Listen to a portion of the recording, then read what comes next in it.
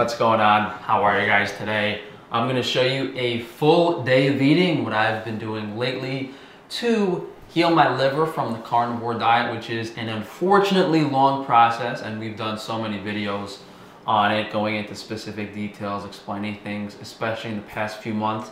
So this is going to be kind of like a brief overview of the 3 meals I'm eating today, what the foods are, if I'm taking any supplements, probiotics, all of that stuff. So we're sitting here for breakfast, and this is what I've been doing for breakfast. So we have the corn and soy-free pork sausage from Frankie's Free-Range Meat, good source of protein, of course, cholesterol, main nutrition of this meal. We have the carbohydrates, oatmeal, organic. This is also fiber, feed the gut bacteria, have something for, the bile from the liver to soak into and move through the digestive system. And then we have the apple, which is higher water, higher volume, more gut motility, more fiber, sugar to feed the gut. With every meal I take, about half a teaspoon of mastic gum. This keeps things moving, keeps H. pylori out of the stomach, which I got originally from drinking raw milk. So if I never drank the raw milk, I would probably have never had to discover the mastic gum protocol, but that's a whole different story. We do have some water kefir grains and some water kefir that I will be drinking with this meal, about half the bottle. And this is our new electrolyte blend, which has a little bit of sodium, salt, magnesium, potassium, all natural sources. Very, very, very tasty and good and hydrating, as well as being an excellent probiotic to help digest the carbohydrates, keep the candida at bay, and give us a lot of B vitamins. Kefir grain just adding some complexity, more of those diverse probiotic strains to the gut. You kind of want to use a little bit of both to be in ideal health, not just the water kefir, not just the water kefir grains. When you combine both of them, it's excellent, excellent, excellent.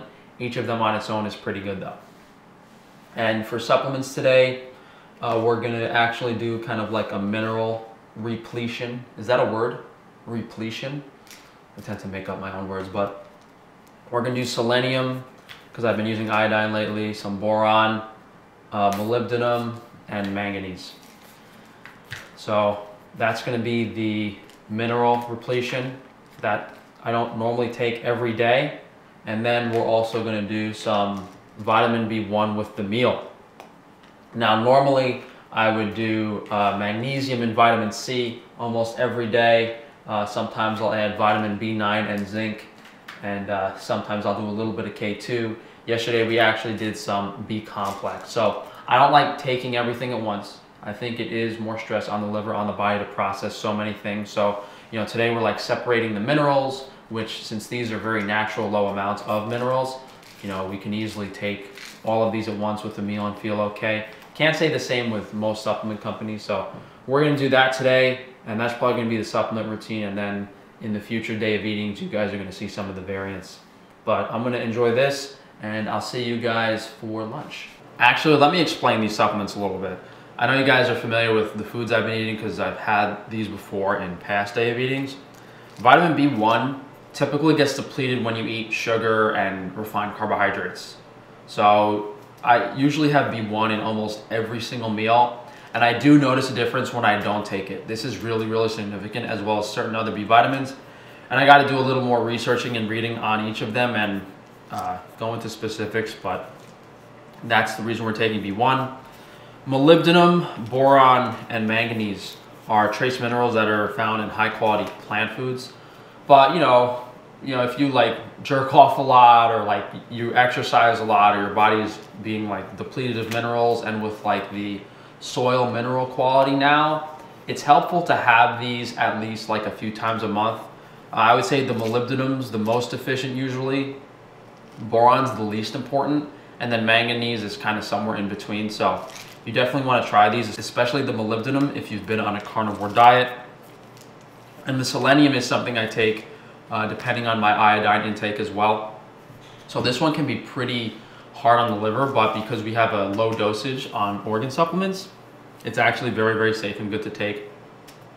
But I probably take this once or twice a week, whereas the other ones are a little bit less frequent. All right, guys, I feel like I've been awake for 20 hours, but it's really only been like 6 or 7. 6 p.m., I'm having my second meal. I guess it's dinner time, although I would consider this lunch for me. So we have my barley stew. I showed you guys the recipe, I don't know, a few years ago now.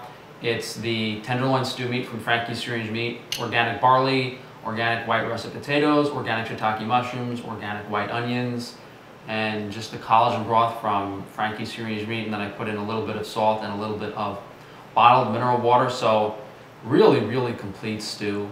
All the minerals, vitamins. I mean, it's got everything you need, really. You could only eat this and be very, very healthy. And for me, it's super convenient because when I make it, I have like 3 days worth of food. So a lot less cooking, I just have to warm it up.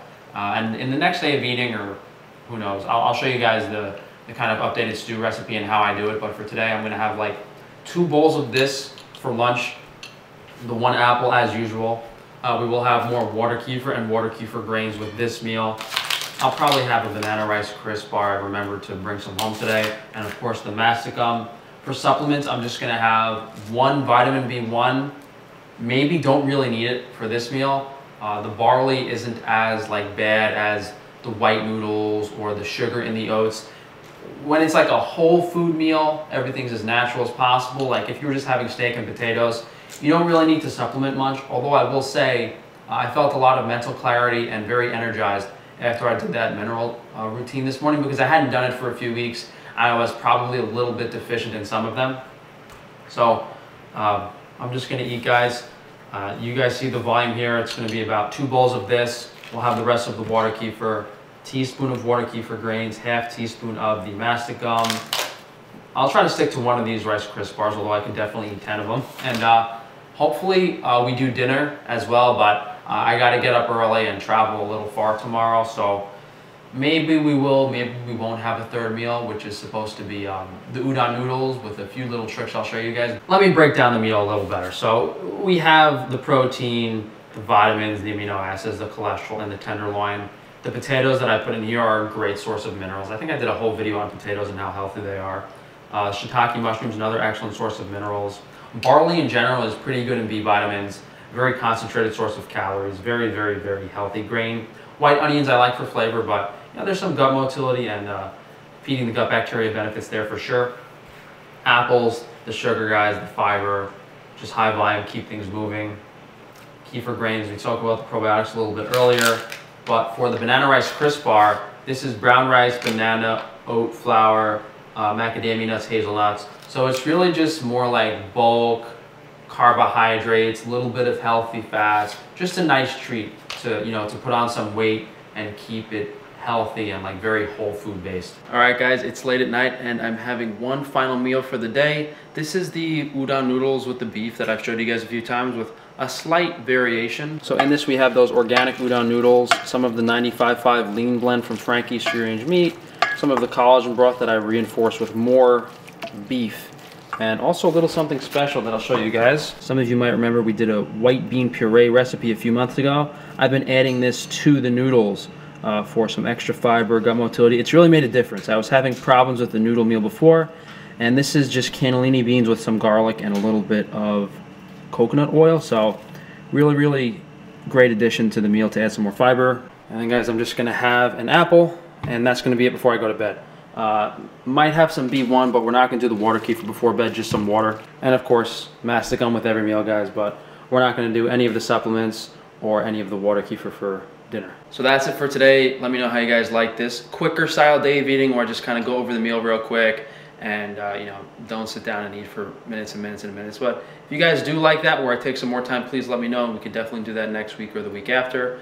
That noodle meal, guys, is just the same principles of everything. We have the animal protein for the B vitamins, all the nutrition, the noodles for the carbohydrates, the starch, feed the gut microbiome for the energy, bean puree for that added fiber, especially the soluble fiber, keep things moving, and then just the apple for some more gut motility. So you guys can go to frank-stefano.com if you would like to check out all of my businesses and support me.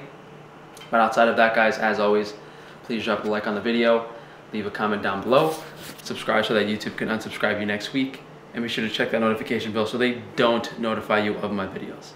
Thanks again, guys. I'll see you soon.